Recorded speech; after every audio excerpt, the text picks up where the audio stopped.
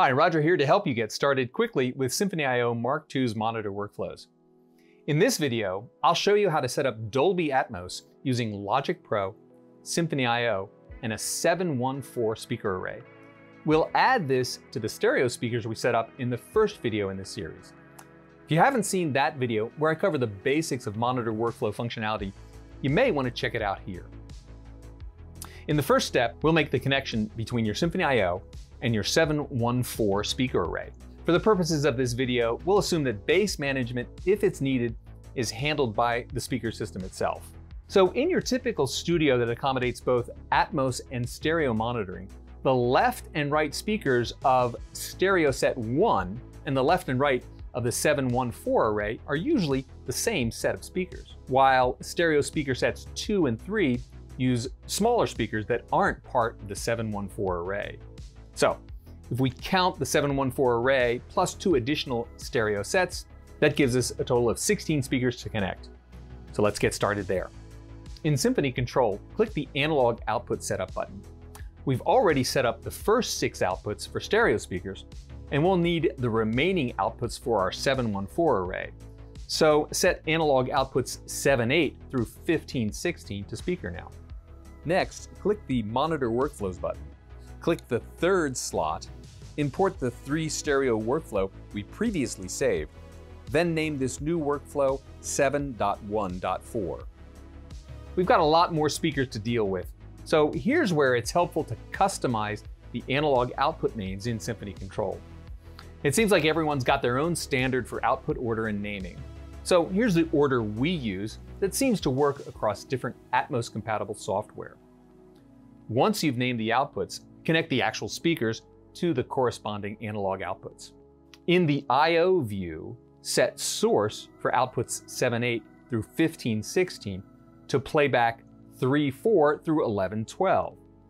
Set all the speakers that are part of the 714 array to speaker set 1, and make sure that stereo speaker sets 2 and 3 are set to off. When we're playing an Atmos mix, we want to make sure that no signals get inadvertently routed to our smaller stereo speakers. Now, if we look at our stereo workflows, we'll see that the speaker outputs that used only for Atmos are automatically set to off, again, to make sure no signals get inadvertently routed. So now we've got 3 monitor workflows, 2 for stereo playback and 1 for Atmos playback.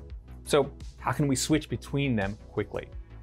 We can switch between these monitor workflows from Symphony Control software, from the front panel touchscreen, or from the Apogee hardware remote. So with Symphony I/O now connected to our speakers, let's set up Logic Pro 10.7. Now, I think the best way to get started with Atmos mixing is to start with a stereo mix that you're happy with. In order to avoid inadvertent changes to your stereo mix, open the Stereo Logic project and make a copy of it by choosing File, Save a Copy As. Now open the copied project and choose Mix Dolby Atmos. Set Spatial Audio to Dolby Atmos and set Surround Format to 7.1.2. Now, to match the order of Logic Pro's 7.1.4 outputs with the order we just set up in Symphony Control, choose Logic Pro Preferences Audio and click on the I/O Assignments tab. In the Surround section of the window, set Show As to 7.1.4, then set up outputs as shown here. Finally, in the Logic Pro Mixer, open the Atmos plugin on the master track and set monitoring format to 7.1.4. Now you're ready to dive into all the details of Logic Pro. Bed tracks versus objects, master plugins before or after the Atmos plugin, using the multi-channel versions of Space Designer and the other plugins.